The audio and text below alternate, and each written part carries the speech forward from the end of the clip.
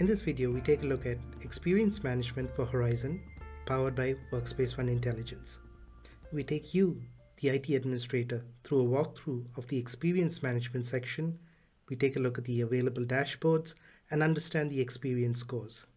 We will also see the telemetry data that's being collected from the Horizon clients and agents in the form of metrics and applied with the thresholds that can be customized for your environment.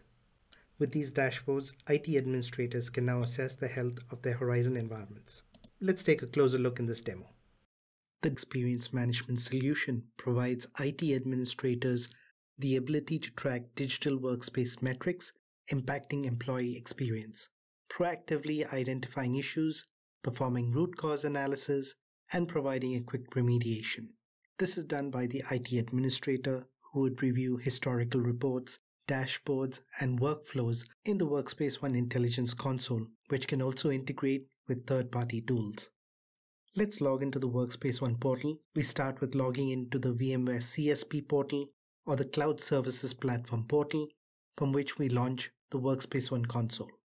From the navigation ribbon on the left, we click on the Experience Score under the Experience Management section, which brings us into the Experience Score dashboard. The information collected by Workspace ONE Intelligence and DEEM does not require any additional monitoring agents. The capability is built into the latest version of the Horizon client and agent. From the information presented, the Organization Experience Score tile is healthy, where the current state is green is good. We also see brief periods where issues were detected in the environment, as shown in the 4-hour segments. The total active sessions metric in this dashboard shows a total of 197 active user sessions being registered, with most of the users connecting in with neutral scores. We also see more metrics that break down the experience scores to logon experience, network protocol experience, and the VM performance experience, where at the moment the dashboard shows 4 users having VM performance issues. Looking at the total session score, we have 188 users reporting good scores. Scrolling down, we take a look at the logon duration score, which shows session connection statistics over a 4-hour period. Looks like 4 PM had double the number of users connecting into their VDIs. Looking at the neutral score, we have 9 user sessions that are currently registered. When we click on the user account in the neutral score, we are now taken into the logon experience dashboard. The logon experience dashboard now shows us connection-related metrics for these 9 user sessions. We see that these 9 users have crossed the logon duration threshold of 30 seconds that has been set, and reflect under the neutral score for the total sessions. Let's navigate back to the experience score and take a look at the thresholds that have been set. The thresholds that can be set for the virtual session can range from CPU usage, disk and protocol latency, logon duration, protocol packet loss, disk IOPS, and memory usage.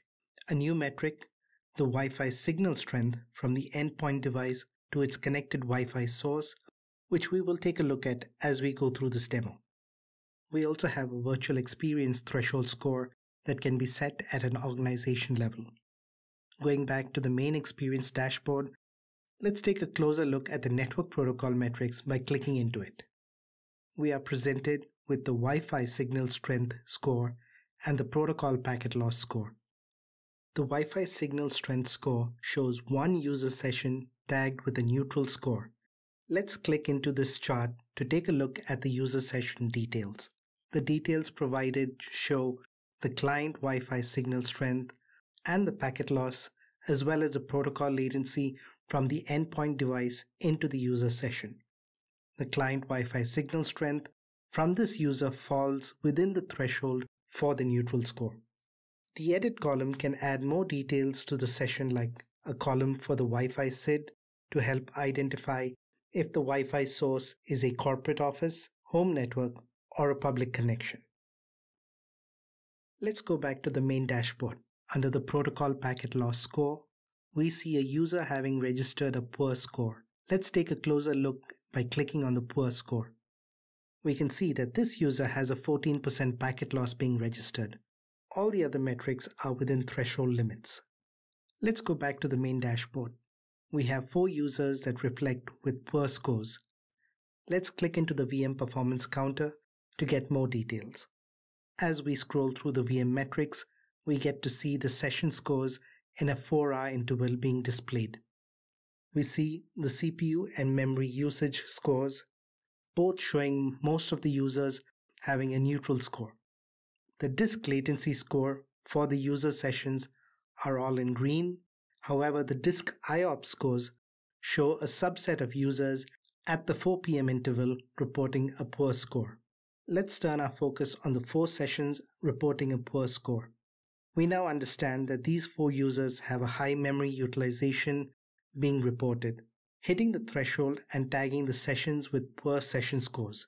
This can get the IT administrator to start looking into the cause for high memory utilization for these 4 sessions.